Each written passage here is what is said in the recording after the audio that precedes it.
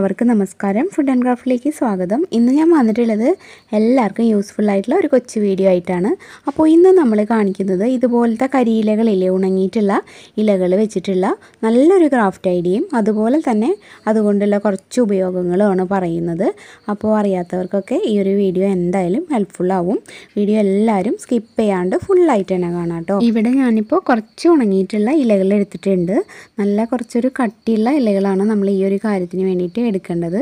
വല്ലാതെ അങ്ങോട്ട് ദ്രവിച്ച പോലത്തെ അങ്ങനെ ഉണങ്ങിയിട്ടുള്ള ഇലകൾ എടുക്കരുത്. കുറച്ചൊരു കട്ടിയുള്ള ആ ഒരു ജസ്റ്റ് ഒന്ന് ഉണങ്ങി വരുന്ന ആ ഒരു ടൈമിലുള്ള ഇലകളാണ് വേണ്ടത്. ഞാനിപ്പോൾ ഈ സപ്പോർട്ടേൻ്റെ ഒരു ചില്ലൊന്ന് കുലുക്കി കൊടുത്തപ്പോൾ കുറേ ഇങ്ങോട്ട് താഴോട്ട് വീണു ഉണങ്ങി നിൽക്കുന്നതൊക്കെ. അപ്പോൾ അങ്ങനെ പെറുക്കിയെടുത്തതാണ്. അപ്പോൾ അധികം അങ്ങോട്ട് കേടായിട്ടും ഇല്ലല്ലോ. അപ്പോൾ ഇതുപോലെ എന്തെങ്കിലും നല്ല കട്ടിയുള്ള ഇല നോക്കിയിട്ട് നമ്മൾ മുറ്റത്തുനിന്ന് പറക്കിയെടുക്കാം കേട്ടോ. ഇതിൽ നിന്ന് നമുക്ക് കുറച്ച് നല്ല ഇലകൾ നോക്കിയിട്ടൊന്ന് തിരഞ്ഞെടുക്കാം. എന്നിട്ട് അതിന് നന്നായിട്ടൊന്ന് കളർ ചെയ്യാം. അപ്പോൾ ഫാബ്രിക് പെയിൻറ്റ് വെച്ചിട്ട് ഒന്ന് കളർ ചെയ്ത് കൊടുത്താൽ പിന്നെ നമ്മൾ ലാസ്റ്റ് ഒന്ന് വാർണിഷും കൂടി അടിച്ചു കൊടുത്താൽ പിന്നെ ഈ ഇലകൾ കേടാവേ ഇല്ല. അപ്പോൾ ആദ്യം നമുക്കിത് ഒന്ന് തിരഞ്ഞെടുക്കാം, എന്നിട്ട് കളർ ചെയ്യാം.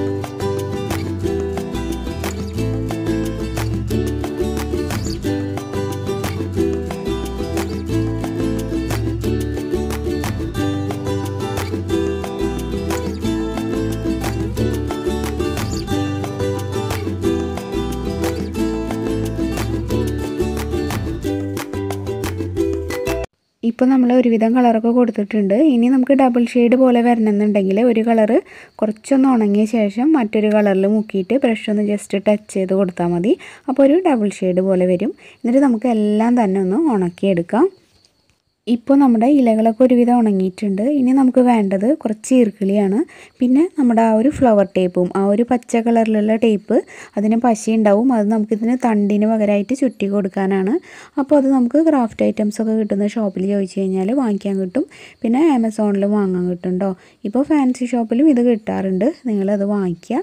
എന്നിട്ട് നമുക്ക് ഇതുപോലത്തെ ക്രാഫ്റ്റൊക്കെ ചെയ്യുമ്പോൾ ഉപയോഗിക്കാനായിട്ട് എളുപ്പമാണ്. അപ്പോൾ തണ്ടൊക്കെ ചെയ്യാനായിട്ട് ഇനി നമുക്ക് ചെയ്യേണ്ടത് എന്താണെന്ന് വെച്ചാൽ ഈ ഓരോരോ ഇലകളായിട്ട് എടുത്തിട്ട് ഈ ഒരു ഈർക്കിളിയോട് ചേർത്ത് പിടിച്ചിട്ട് ഈ ഒരു ടേപ്പ് ചുറ്റിയിട്ട് അതിൽ ഫിക്സ് ചെയ്യുക എന്നുള്ളതാണ്. അപ്പോൾ ടേപ്പിൽ ഗമ്മുള്ള കാരണം പ്രത്യേകിച്ച് വേറെ ഗമ്മിൻ്റെ ആവശ്യമില്ല.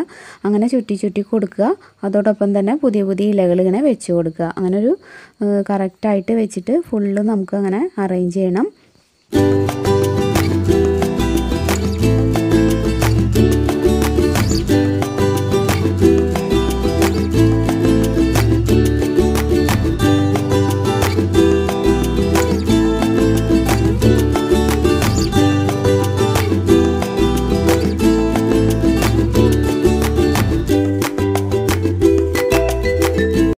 ഇപ്പോൾ നമ്മുടെ ആ ഒരു ഇലകൾ ഫുള്ള് നമ്മൾ അറേഞ്ച് ചെയ്ത് കഴിഞ്ഞു. ഇനി നമുക്ക് കുറച്ചും കൂടെ ഒന്ന് ഡെക്കറേറ്റ് ചെയ്യാനായിട്ട് കുറച്ച് ഇർക്കിളിയിൽ ഒരു റെഡ് കളർ ചെയ്തിട്ട് ഞാൻ എടുത്തിട്ടുണ്ട്. അതിൽ ഇതുപോലത്തെ കുറച്ച് മണികളും കൂടെ ഒന്ന് ഫിക്സ് ആക്കി കൊടുക്കുന്നുണ്ട്. അത് ഒട്ടിക്കുന്നൊന്നുമില്ല, ജസ്റ്റ് ഒന്ന് പ്രസ് ചെയ്ത് കൊടുക്കുകയാണ് ഇതിൻ്റെ ഇടയിൽ വെക്കാൻ വേണ്ടിയിട്ട്, ഒരു ഭംഗിക്ക് വേണ്ടിയിട്ട്.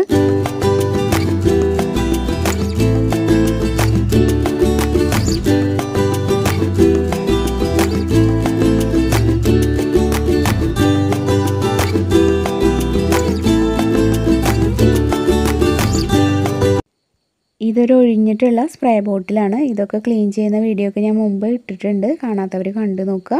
അതിലിപ്പോൾ ബഡ്സ് വെച്ചിട്ടാണ് നമ്മൾ ഇതുപോലെ ഡോട്ട്സ് ഇട്ട് കൊടുത്തത്. അപ്പോൾ കുറച്ചുകൂടെ ഒരു ഭംഗിയായില്ലേ അതിന് വേണ്ടിയിട്ട്. അപ്പോൾ കണ്ടില്ലേ, ഈ ഐഡിയ എല്ലാവരും ട്രൈ ചെയ്ത് നോക്കുക കേട്ടോ. ഇനി നമുക്ക് 2 യൂസും കൂടെ പറയാം.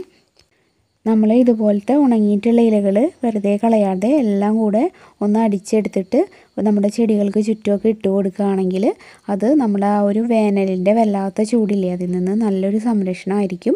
അതിൻ്റെ വേരിലേക്ക് ഡയറക്റ്റായിട്ട് ചൂടടിക്കില്ലല്ലോ. അപ്പോൾ ഏത് ചെടികൾക്കും നമുക്കിങ്ങനെ ചുറ്റും ഇലകൾ ഇട്ട് കൊടുക്കാം. അപ്പോൾ ആ ചെടി വാടാതെ ഇരിക്കുന്നത് നിങ്ങൾക്ക് കാണാൻ പറ്റും. കറിവേപ്പിനൊക്കെ ഇട്ട് കൊടുക്കുകയാണെങ്കിൽ ബെസ്റ്റാണ്. അപ്പോൾ കറിവേപ്പിനുണ്ടാകുന്ന ആ ഒരു വാട്ടം മുഴുവനായിട്ടും തന്നെ നമുക്ക് മാറ്റാൻ പറ്റും. ഇനി നമുക്ക് അടുത്തൊരു ഉപയോഗം പറയുകയാണെങ്കിൽ ഇതുപോലെ ഇലകളൊക്കെ കൂട്ടിയിട്ടൊന്ന് കത്തിക്കുക. എന്നിട്ട് ആ ചാരം എടുത്തിട്ട് നമുക്ക് എല്ലാ ചെടികളുടെ കടക്കിൽ ഇട്ട് കൊടുക്കുകയാണെങ്കിൽ അത് നല്ലൊരു വളമായിരിക്കും. പച്ചക്കറികളൊക്കെ ഉള്ളവർക്ക് തീർച്ചയായും ഇത് ട്രൈ ചെയ്യാം. ഒരു കാശ് ചിലവില്ലാത്ത കാര്യമാണ്. അപ്പോൾ കറിവേപ്പിനും അതുപോലെയുള്ള മറ്റ് പച്ചക്കറികൾക്കൊക്കെ നമുക്കിത് ഇട്ട് കൊടുക്കാം കേട്ടോ. അപ്പോൾ നല്ലൊരു വളമായി മാറും. അത് നന്നായിട്ട് ചെടി തഴച്ച് വളരും. പിന്നെ ഒരു കാര്യം, അങ്ങനെ ഇട്ട് കൊടുക്കുമ്പോൾ നന്നായിട്ട് തന്നെ നനച്ച് കൊടുക്കണം. ഇപ്പോൾ ചൂടല്ലേ, അപ്പോൾ നനച്ച് കൊടുക്കേണ്ടത് പ്രധാനമാണ്. ഇനി അടുത്തൊരു ഉപയോഗം പറയുകയാണെങ്കിൽ നമുക്കിത് ഈ ഒരു ചാരം ഇതിൻ്റെ ഇലകളിലൊക്കെ വിതറി കൊടുക്കുക.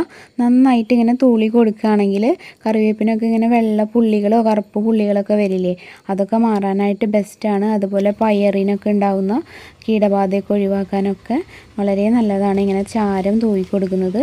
അപ്പോൾ ഇനിയും ട്രൈ ചെയ്യാത്തവർ അതും കൂടെ ഒന്ന് ട്രൈ ചെയ്ത് നോക്കാം കേട്ടോ.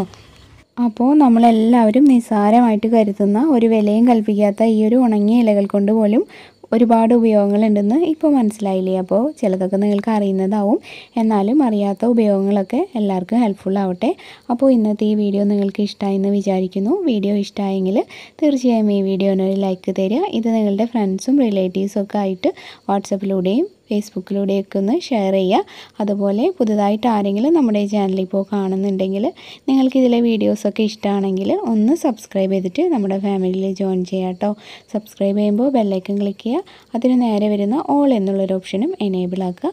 പിന്നെ നമ്മുടെ പുതിയ ചാനലായിട്ടുള്ള പ്രാർത്ഥനാസ് വേൾഡും എല്ലാവരും ഒന്ന് സപ്പോർട്ട് ചെയ്യുക. ഇനിയപ്പോൾ നാളെ മറ്റൊരു നല്ല വീഡിയോ ആയിട്ട് നല്ലൊരു ഐഡിയ ആയിട്ട് വീണ്ടും വരാം. അതുവരെ എല്ലാവർക്കും നന്ദി. താങ്ക്